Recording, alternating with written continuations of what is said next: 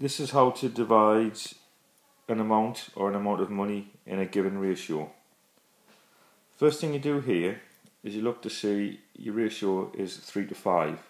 So that means that you're going to have to divide your amount, which is £56, into 3 and 5. First step is look at your ratio and add it together. So 3 add 5 gives you 8. So I know I'm going to have to divide £56 into 8 parts. So the next thing I do is I take my £56, which comes from that amount there. I divide it by 8, which has come from there. I know 56 divided by 8 is 7.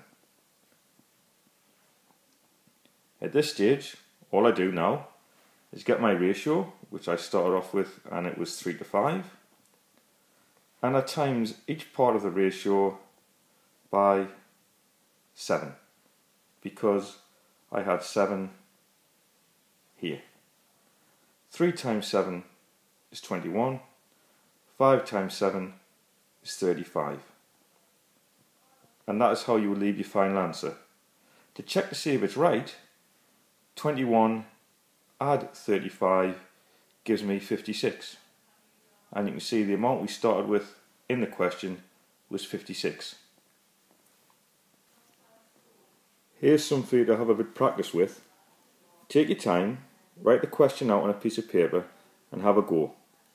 If you press pause once I've stopped speaking, I'll put the answers on the screen, and then when you press play again, they'll be there for you. Okay? Press pause now. The answers to each of these are in red. Make sure you take notice of this last one here, because it does matter which way around you write the ratio.